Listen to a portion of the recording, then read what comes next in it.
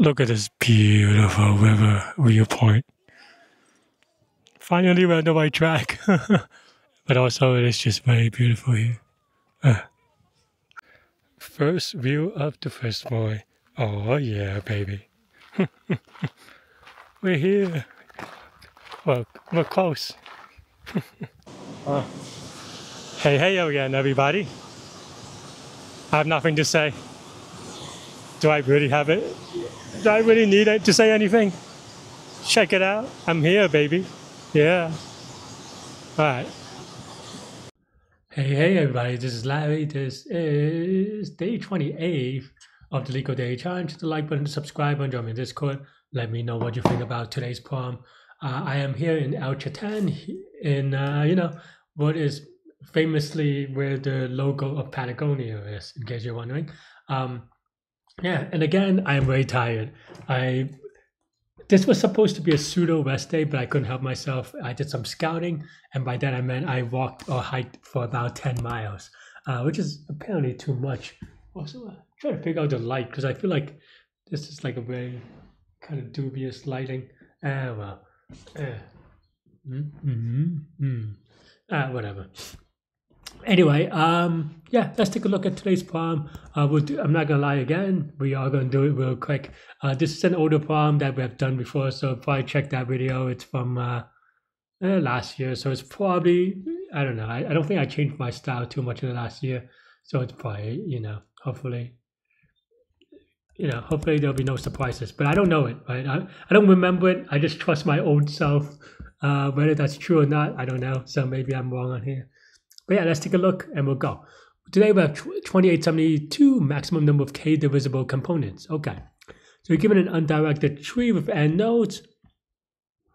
You're given, you have some edges and you want to split them up, in which, okay. Maximum number of components in any routed split.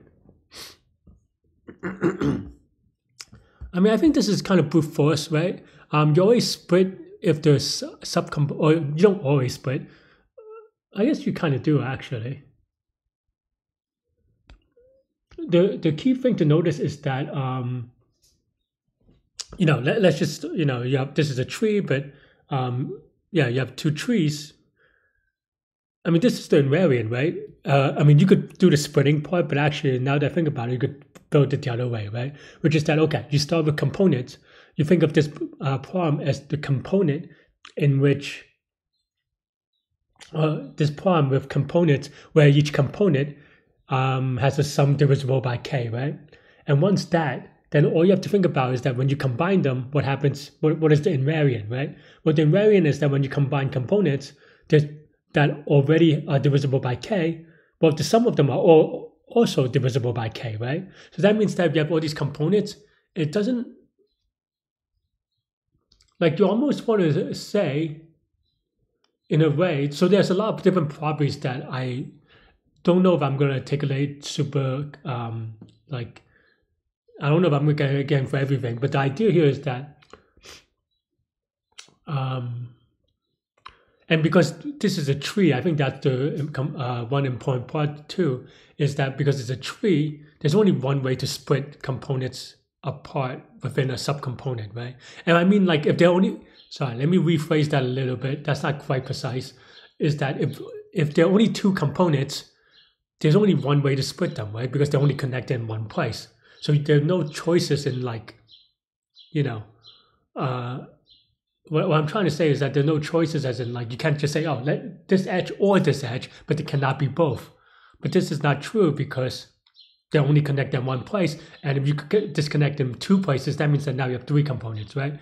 So based on that, I think that's it, right? So that means that anytime the subtree is this, the sum of a subtree is divisible by k, we kill the parent link. And then we just count the number of parent link that we killed. And then as a result, then we should be good.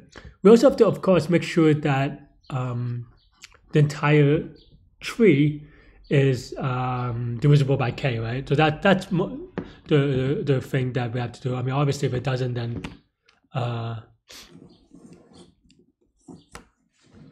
Yeah, that because here you need all the components to do it. Sorry, my like computer keeps on like I'm charging my computer, but then the cable is all tangled up. In any case, okay. So let's do it. We have edges. So this is just going to be adjacency list stuff. All right, let me actually adjacency list. Right. For UV in edges. Adjacency list of U, append V, right? This is just setting up the adjacency list things. Values is just values, okay. Yeah, but that's fine. K is K, okay. So then that's all we need to set up for the tree. We need a root, but it doesn't matter, right? We'll just use, I was gonna say, I just 0 or 1, yeah. It's 0, okay. We'll use 0 as the root, and the reason why the root doesn't matter, even though it's unrooted, is because the invariant holds no matter what component you use, assuming that is the case, right? So here maybe we go, yeah, maybe just I'm trying to think about naming things, right? Naming is hard, so maybe like I'm just going to call it an F because I am tired and I went, or not ran, but I hiked 10 miles uphill today and I'm really tired. So yeah, naming things is hard. And you don't even have to memorize, by the way. I know sometimes people are like, oh, why don't you just throw it in there just in case? But I'm like, yeah, and then I have a node and then a parent, right? Because this is a tree. And then basically we just want this function to return the sum of the this node, the sum of this node and its children, right? So maybe we have total 0, 0. Total we added by values of node. And then for v in edges of u of node, if v is not parent, so we don't go up to tree, we just add it by f of v parent, right? Oh no, f of v node, I suck. All right. So in theory, this is basically the setup we have to do, right? So then now maybe we write total is equal to f of 0, -1. If total mod k is not equal to 0, then we're just done, right? Do we return -1 or? Oh, this is always true. So we don't have to check that actually then. Some of the, oh guys, then that makes it even easier for us. So then we don't have to do this. We don't even have to do this. We just return a global thing then, right?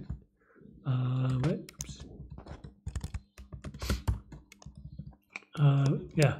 And then now, if the children, right? So then now maybe we have current is equal to f of v node, right? If current is equal to mod k is equal to 0, then we have non-local r increment by 1, and then total we increment. And then that should be good, or maybe I'm off by 1, but it should be good.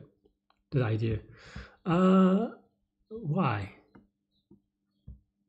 Oh, well, I don't know why edges of node. I think I'm just too used to calling edges, and somehow it is actually the input here. Okay. I put 1 because we killed. Oh yeah. Like I said, I thought it would be off by 1. Basically, because we removed one parent from his child. So you have 2 components, and R is just the number of things we removed. So, okay, let's give a quick spin, hoping that this will be good. Bam! Not bad. Oh, by the way, happy Thanksgiving. I'm not in the States right now, so I forgot that it's Thanksgiving, but I see this Black Friday deal. So, yeah. That's all I have with this one. Oh, wait, actually, let me go over the complex 7.